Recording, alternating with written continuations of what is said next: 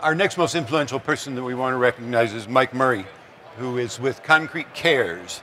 Concrete industry is competitive, certainly, and bottom line driven, but it also has a softer side. Many contractors and design firms donate significant time and money each year to worthy causes, but few have dedicated their lives to helping others like Mike Murray has with Concrete Cares. This organization has raised and donated thousands of dollars over the past 4 years to help people with cancer. Mike recently sold his business, Murray Decorative Concrete Supply in Kansas, and moved to Arkansas, where he is working full-time on Concrete Cares. At the show this week, he is placing pink concrete out in the silver lot and has 10,000 concrete hearts, I think. Right. 10,000 concrete hearts. Heart necklaces he's giving away. And he hopes that this mission is going to continue for many years. I just hate this disease, he says. When they throw that last shovel of dirt on me, I think cancer is going to know that I went a few rounds with it and punched it in the nose and drew blood. For pushing our industry into this great effort, Mike Murray is one of this year's most influential people in concrete construction. Thank you, Bill. Got a little cover for you. Okay. So, Mike, tell me, what do you see is, why did you start this whole operation? What motivated you to do this? I had a friend, his wife had breast cancer, and we were actually having a talk one evening, and we thought, let's do some pink concrete. And I says, it really can't be that hard to make pink concrete because we screw up red all the time. So Concrete Cares was thus born. And then we just kind of evolved. I mean, it's been so, Don and I get a lot of credit, but Brian and Chris have been instrumental.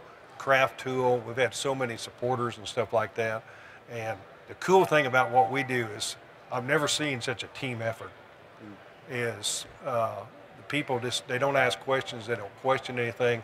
And this is so exciting. We're doing this for children's cancer out there. We have some concrete artists that have helped us. We have a 6-foot concrete bunny in the silver lot. Get your picture taken with the bunny, name the bunny. The Candlelighters Foundation, thanks to you guys, are going to be here Thursday. And weather permitting, there'll be a child that's a cancer survivor. All the money that we raise out there is going to stay local. That's what we do at Concrete Cares. Every dime that we do stays local to help it, and we let communities decide what's better. And that's how Don and I plan to spend the rest of our lives, is helping others fight concrete, of course with cancer, 1 yard at a time. So that's wonderful. And just, you've got some things here to show us? Oh yeah, so we want you to buy a Concrete Cares hat, shirt. We'll give you some neck bands.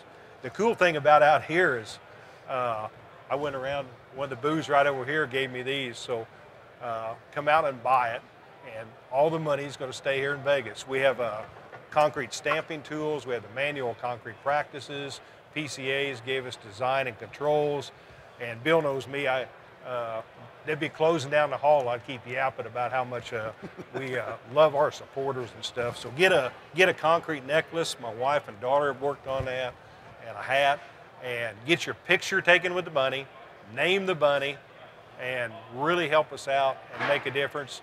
And look at these these great sponsors that we have. I call up people and I say, hey, I used to call them up and ask them to buy product from me. Now I call up and say, give me some money. Chris and I were laughing about that last night. She introduced me to somebody. I says, oh, you're not a Concrete Cares supporter. You need to do it. And it's just so much fun. The only thing is about the whole thing is, like I said, we help somebody, but please realize what cancer is doing to us. It's going to touch everybody in this room, everybody in this building, one way or another.